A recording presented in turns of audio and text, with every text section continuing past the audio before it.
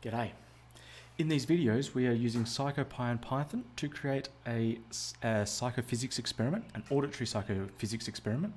Now if you stumbled onto this video, and this is the first video you've watched, I just want to make you aware that we do have about 7 or 8 videos before this where we go through a lot of the theory and we start from nothing and we create an experiment and a Python file, Psychopy file, which will play a stimulus, will play it, will also control the timing of each trial, will also do file saving, so initiating file saving, and will also play feedback to your subject. So if you want to get up to speed with that, please stop this video, start from the beginning, work your way up.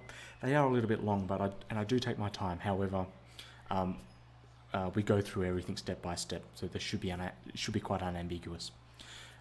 If you've done that already, then we're going to get cracking onto the next part of our Python file. What we have at the moment, just to remind ourselves, we have a program that will play a sound in 2 time windows. Remember, we've got observation time window 1 and observation time window 2. And the program, as it currently stands, will play us the same sound, in 1 and 2. But we know from now on we want to randomly select 1 or 2 because we're doing that 2 alternate force choice experiment. We're forcing the subject to pick 1 or 2 based on where they think or where they know the stimulus was presented. So just to remind ourselves, here is the code. We'll bring the code back up here and we'll go here. I'll put these on. Geez, the birds are loud. So we'll go this, and then this is just random stuff that we're putting in. Okay, press space to begin. So hopefully you can hear that.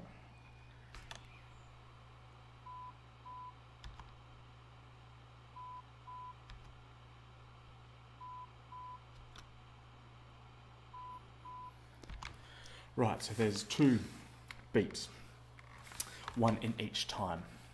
What we want to do now is randomise the presentation into 1 or 2, not both and not neither. So again, I say this quite often. There's many ways that we can tackle this. The way that I'm going to tackle this is using randint, so numpy. And you'll remember when we loaded up and we started importing, we used pip to get Psychopy on board into our Python 3 path, and we can use it. Numpy was one of the first things we got in. So import numpy as np. So this is a standard way of naming numpy, np. And what we want to do is, when we set the number of trials, what we want to do is also create an array of the same length, and each position or each index in that array, we want it to be either a 0 or a 1. And that 0 will mean that it's the first time window, or if it's number 1, it's going to be the second time window. Because what we're going to do later on is we're going to look at what the current index is and then play the sound in that particular window. So how do we do this? Well, let's call this order, and we'll go np for numpy random.randint 2. We're going to select from 2 numbers, and the size that we want is going to be the number of trials. So later on, when we do 105 trials, the order, this array here, okay, or this list, I'm used to thinking about this in MATLAB, but this list will be the same length, and so we're not going to get a number order disagreement. Just to prove that this is going to work, we'll print out the order, we'll run our experiment, and we should hopefully get an array or a list 5 elements long containing either a 0 or a 1. So again, we'll just put some random stuff in here.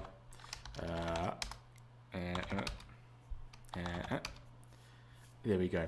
So we've printed out 0, 0, 0, 0, 1. So there's 5 elements in there. 1, 2, 3, 4, 5. And it just happened to be that the first 4 were zeros. So this is going to do nothing. It's going to present the stimulus exactly the same because we haven't told the program to only play the stimulus. I'll quit out of that. We haven't told the stimulus to only play in the first or the second window. What we want to do first, however, is just run this program again, just to make sure. So I'll go 0001, I'll write this down, just to make sure that when we do have a random array coming through.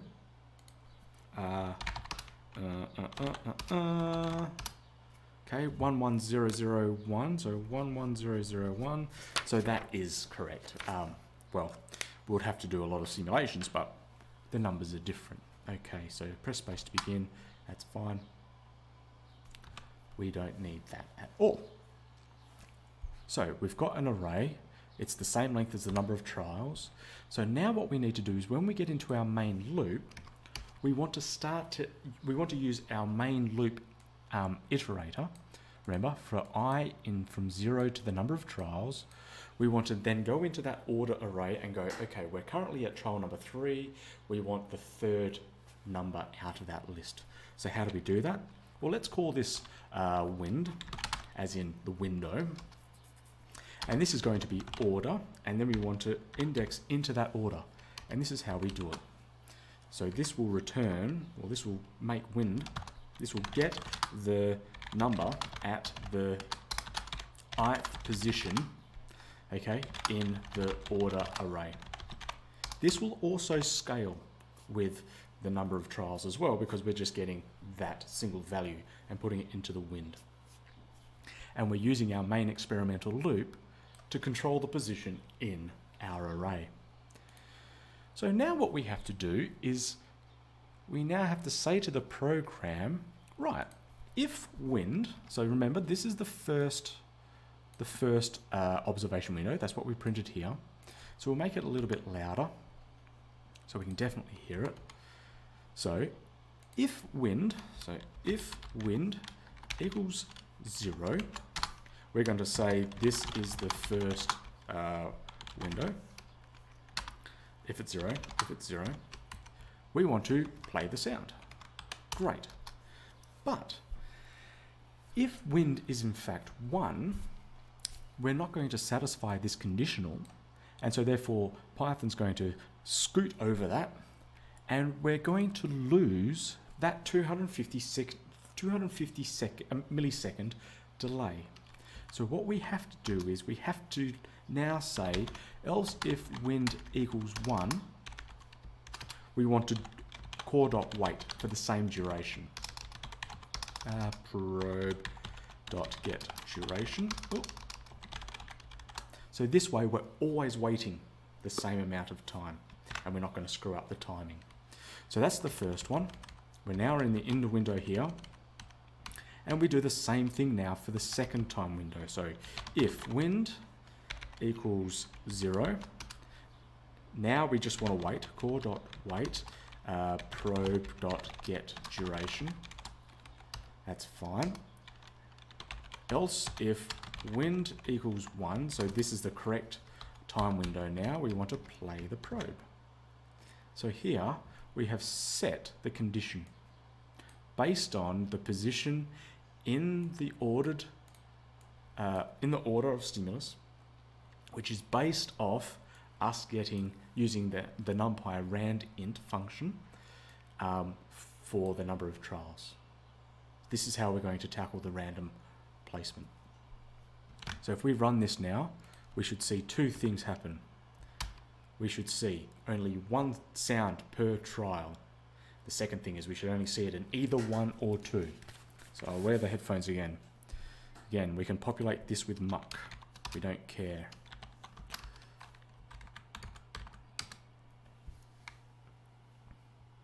So we'll have a look here. We're expecting it to be the second window, the second window, the first window, the first window, then the second window, okay?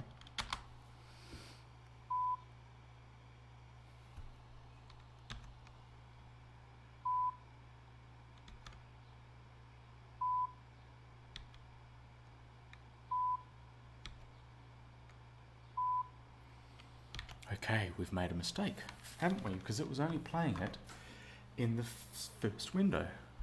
What have we done wrong? Well, let's have a look. Again, we're not going to remove these mistakes. We are going to find out what we've done wrong. So wind is correct. Wind is going to return the order. Order I. So we should have expected it to be